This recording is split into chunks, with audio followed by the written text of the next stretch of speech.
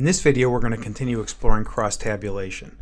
In particular, we're going to look at a measure of association called Yule's Q, and then take a look at probabilities, odds, and odds ratios. We'll have another video that'll look at another measure of association called gamma, but we're going to put that off till later so we can tackle these two topics first.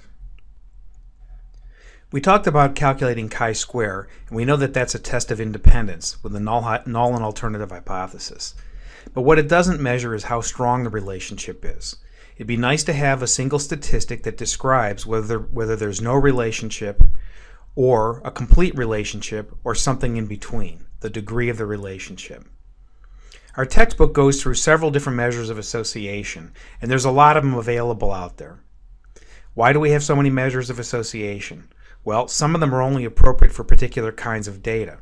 For example, we're going to show you Yule's Q in a minute, and that's only appropriate when you have a 2x2 cross-tabulation table. Some measures are better when you have larger tables than that. And finally, some of the measures have different kinds of properties, different statistical properties that are appropriate to different kinds of problems. But we're going to simplify this quite a bit, and we're going to look at Yule's Q in this particular video, look at odds and odds ratios as a way of understanding our cross-tabulation, and then in another video we'll look at a measure of association called gamma. One thing that all these measures of association have is they give us a statistic that's relatively easily interpretable. For example, Yule's Q will be a measure that will always be between -1 and 1. A value of 0 means that there's no correlation or no association, or that the two measures are absolutely independent of each other. Values closer to 1 or -1 mean that there's a very strong or perfect relationship between the two measures. One of the nice things about Yule's Q when you have a 2x2 table is that it's very easy to calculate. I've labeled these cells starting from the upper left and going to the right, A, B, C, and D. Our formula for Yule's Q then is simply what are called the cross products, BC minus AD, divided by BC plus AD. The BC and the ADs are the cross products. And you'll remember that when we looked at our cross-tabulation and chi-square, that when we have extreme relationships where there's a high degree of correlation or association between two variables, they tend to cluster in those off-diagonal elements, for example in the AD or the BC. Yule's Q captures that notion that if there's a strong correlation, that these off-diagonal cells, or sorry, the cells on the diagonal will have large values in them, and the off-diagonals will have smaller values in them. We looked at an example before where we looked at the relationship between race, whether GSS respondents are white or black, and whether they favor or oppose capital punishment. I've gone ahead and reproduced this table here. You can see from this table that of all the white respondents, 74% of them favor capital punishment, compared to about 43% of the black respondents. So we're observing about a 30 percentage point difference between white and black respondents who favor capital punishment. That's a very substantively large difference. We can go ahead and calculate Yule's Q. You can see the calculation down below. Pretty easy to do. We take the cross products, BC minus AD divided by BC plus AD, and we get a Yule's Q of -0.59. We had a chi-square coefficient of 149.78, so we know that this particular relationship is statistically significant, and now we can conclude on a scale from -1 to 1, where the two extremes, the ones, indicate perfect relationships and 0, no relationship, that we have a moderate or strong relationship between these two measures. The table on the right is a little bit of a guideline to help you understand this particular measure.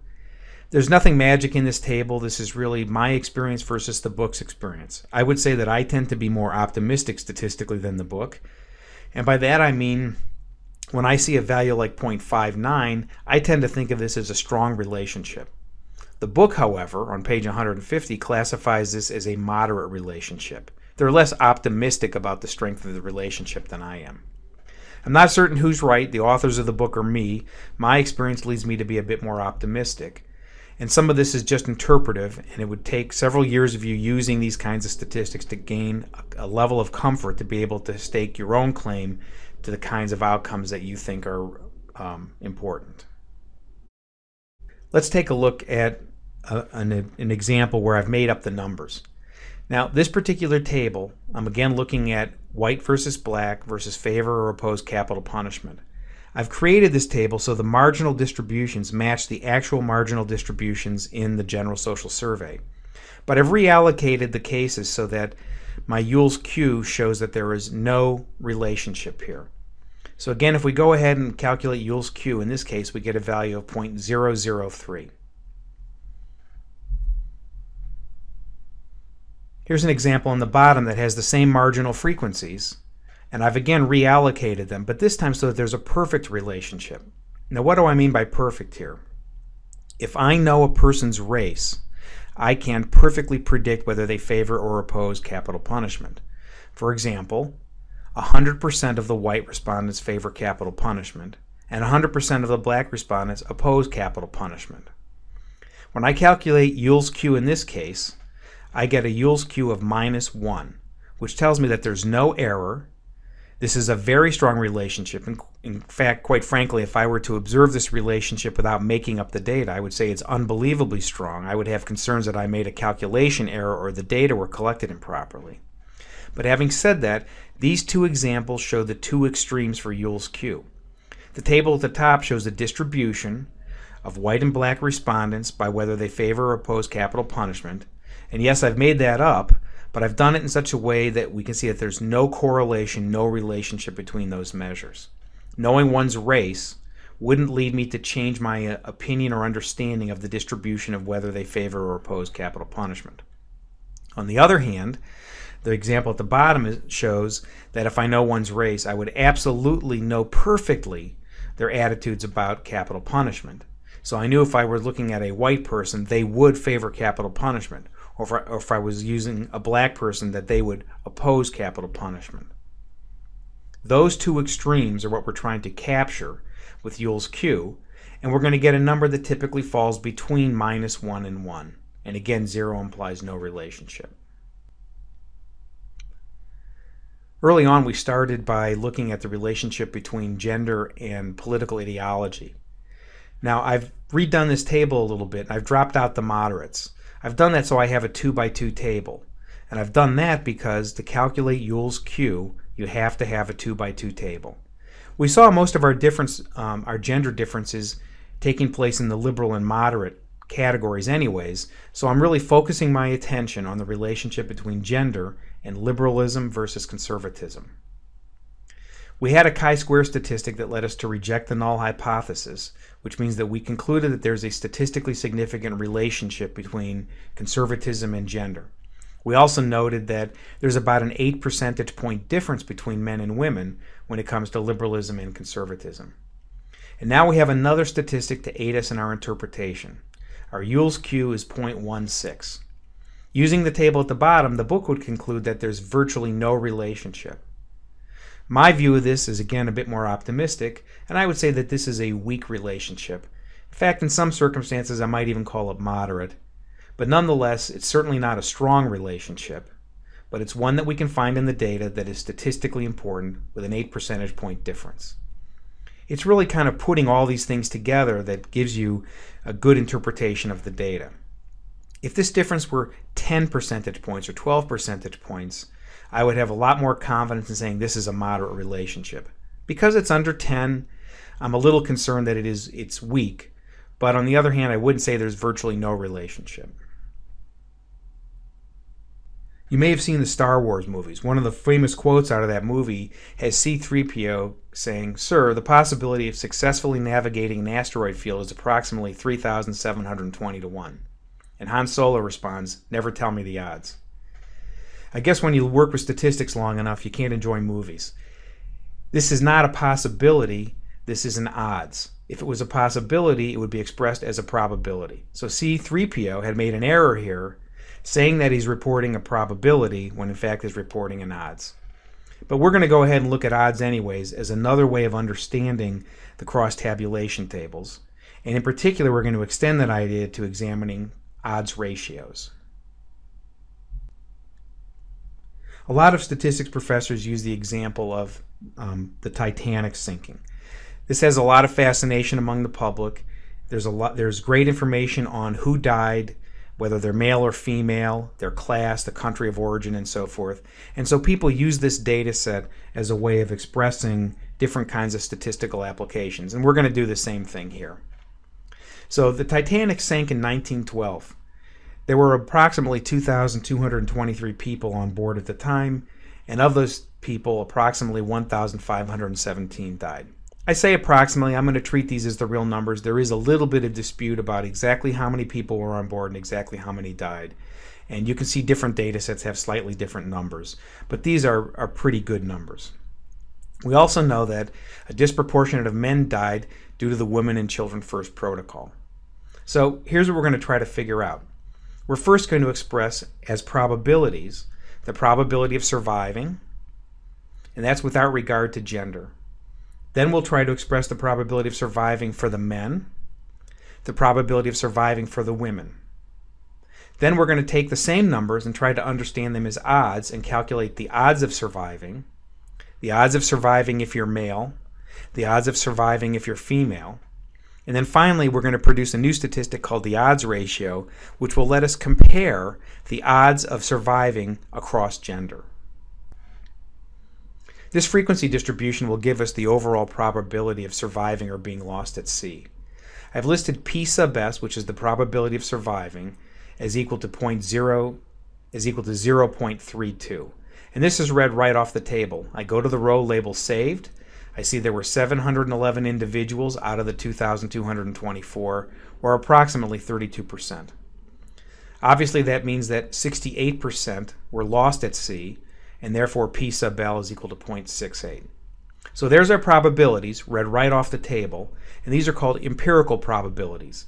These are different than theoretical probabilities, for example flipping a coin, which we know theoretically is equal to 0.5, 1 divided by 2. But these are empirical probabilities based on what we actually observed. We can convert these to odds. Odds are basically ratios of probabilities. So an odds is the ratio of the probability of some event divided by the probability of not that event. Now in this case, we know that the probability of being saved is 0.3197, and the probability of being lost is 0.6803. Therefore, the odds of being saved are 0.4699 to 1, or approximately 0.47. We can calculate the odds another way. We can calculate the odds of being lost at sea. The odds of being lost at sea are equal to the probability of being lost, 0.68, divided by the probability of being saved, 0.32, or approximately 2.1279. And by that we mean approximately 2.1 to 2. The interpretation of this, I prefer interpreting odds that are greater than 1. And in this case, we can say that for every person that survived, approximately 2.13 were lost at sea. We can also interpret the other odds, but I find it more difficult to think about. The other odds was 0.47, and that means that for every person lost at sea, almost half of a person, or 0.47, survived. Odds are one of those things that if you're a gambler are pretty easy to understand, and it does take a little time to look at them. You know that if chance is operating, the odds are 50-50. That is, the odds of winning are 1 out of 2. The odds of surviving are 1 out of 2. The odds of being lost at sea are 1 out of 2. Let's look at a cross-tabulation table. So now I've put gender into the mix here. You notice that my independent variable is gender, female versus male. My dependent variable is being lost at sea or being saved. We know that the odds of a woman surviving now is 2.32 to 1. Now how do we calculate that? Well, the probability of being female and surviving is 373 divided by 534. And that is, it's about 0.7. The odds of being, and therefore if we do 1 minus that, that is 0.3, we get the probability of being lost at sea. The odds, therefore, which remember is the ratio of two probabilities, the probability of some event divided by the probability of not that event. The probability of being a woman, the odds of being a woman and surviving are 2.32 to 1, or approximately 0.7 divided by 0.3. This means that the 2.32 to 1 means that for approximately every 3 people, every 3 women, approximately 2.32 survived. The probability of men surviving was far lower, 0.2. That is 338 divided by 1,690. And therefore we can calculate the odds of men surviving, 0.2 divided by 0.8, or 0.25 to 1. In other words, for every 4 men, approximately 1 survived. Now, how could we compare these two odds? The female odds of survival is 2.32 to 1. The men's odds of survival are 0.25 to 1. You can see that the men's survival is less than chance, 1 to 1 odds, and the women's survival is greater than chance, 1 to 1 odds. One way to compare these two odds is to take the ratio of them, and we call that the odds ratio. The odds ratio of women surviving to men surviving is equal to the odds of women surviving over the odds of men surviving, and it's 2.32 divided by 0.25, or 9.27. Our interpretation here is that in this horrible mess that was the Titanic, where many people died, we see that men died at a higher rate than women. More precisely, comparing men to women, women were over 9 times more likely to survive the Titanic accident than men. Well, let's go back and look at another example. Here's our cross tabulation of white and black versus capital punishment, whether people favor or oppose capital punishment. The odds of favoring capital punishment is 2.26 to 1. That is, if I ignore race, I have 0.693 divided by 0.307. I'm just using the percentages in the row total column. On the other hand, the odds of opposing capital punishment are 0.44 to 1. But what about the odds ratios? The odds of white respondents favoring capital punishment is 0.742 divided by 1 minus 0.742, or 2.876 to 1. That is to say, if we look only at the white respondents favor capital punishment with the odds of approximately 2.9 to 1. We can also calculate the odds of black respondents favoring capital punishment. And that's equal to 0.428, that is the 42.8% of black respondents who favor capital punishment, divided by 1 minus 0.428, or an odds of 0.748 to 1. Again, to compare these two odds in the same way that we compared men and women in the Titanic example, we can calculate the odds ratio. So we're going to take the odds ratio, we're going to take the ratio of the odds of whites favoring to the odds of blacks favoring capital punishment. That is 2.876 divided by 0.748, and get an odds ratio of 3.8. The interpretation of this is, we know that people can either favor or oppose capital punishment. We observe that there are black-white differences in the rate at which people favor capital punishment. More precisely, white respondents are 3.8 times more, the odds of a white respondent favoring capital punishment are 3.8 times greater than black respondents. There's an interesting relationship between the odds ratio and Yule's Q that we calculated earlier. You can see on the lower left that Yule's Q can be calculated directly from the odds ratio. And simply put, it's the odds ratio minus 1 divided by the odds ratio plus 1, which in this case is approximately 0.59, as we calculated earlier, which again shows us that this is a moderate to strong relationship.